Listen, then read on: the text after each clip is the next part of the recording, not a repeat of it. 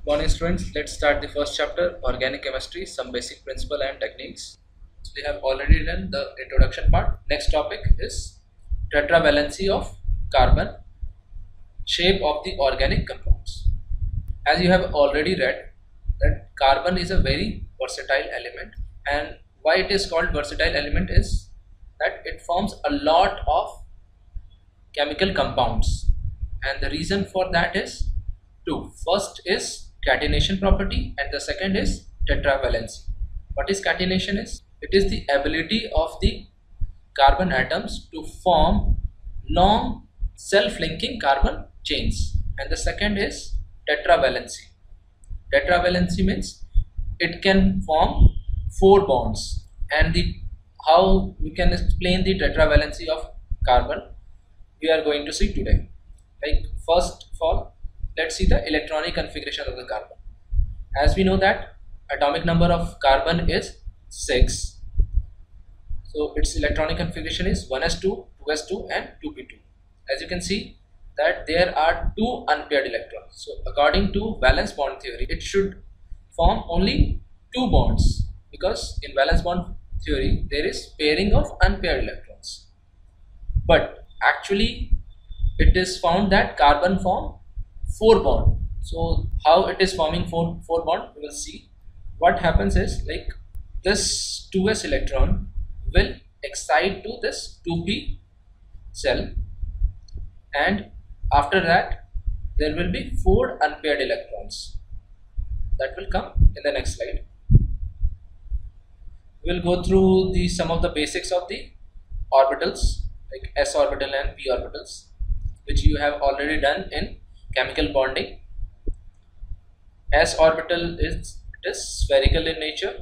Then the p orbitals, they are double dumbbell, and according to the orientation of the double dumbbell there are 3 type of p orbitals: px oriented towards x axis, py towards y axis, and pz towards z axis. Now, as I was talking about, like in the ground state there are only 2 unpaired electrons. Now this 2s electron will excite and it will go to the 2p orbital. So now we are having 4 unpaired electrons in excited state, so it can easily form 4 bonds. In methane there are 4 bonds with the hydrogen atom. So here the energy of 2s and 2p, it is different. So the 4 CH bond should be of different length. One bond should be of another length and the next 3 bonds should be of some different length. But practically all the 4 bonds are similar. That means there should be similarity in the energy of this orbital. So another concept of hybridization is proposed. What will happen is, this 2s orbital and all these 3 2p orbital, they will mix up and they will form 4 hybridized orbital, and it will be called sp3 orbitals. So 1s and 3p will hybridize to form 4 sp3 hybridized orbital, and since all these 4 orbitals will have same energy, so the bond length of the CH bond will be similar, and this explains this phenomena. Next, when there will be hybridization between 1s orbital and only 2p orbital will hybridize and 1 will be left unhybridized, then 1s and 2p, it will form 3 hybridized orbitals and it will be called sp2 hybridized orbital, and 1 will be left alone. Now the hybridized orbitals, they can form sigma bond. So there are 3 hybridized orbitals, so 1 cc sigma bond and another 2 sigma bond with the hydrogen atom, and the lone unhybridized orbital that will form pi bond. So please note here, hybridized orbital can form only sigma bond and the pi bond will be formed by unhybridized orbital.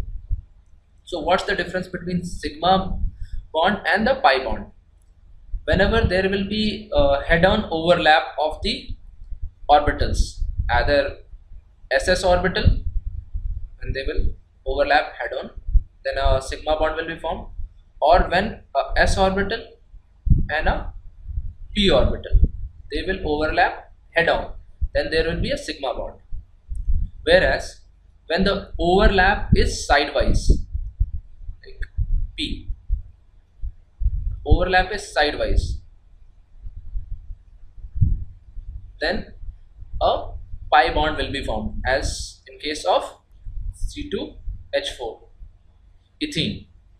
Next, when one S and one P will hybridize to form two sp hybridized orbital, and two p orbitals will be left unhybridized. So there will be two sigma bond and two pi bond, as in case of ethane.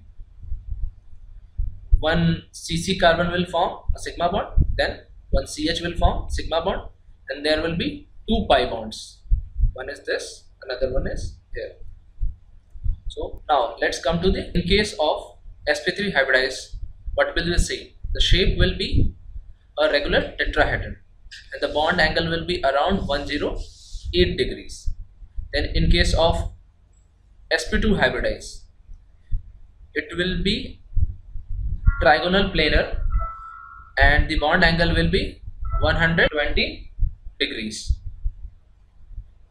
Then in case of sp hybridized, the bond angle will be 180 degrees. Okay, thank you.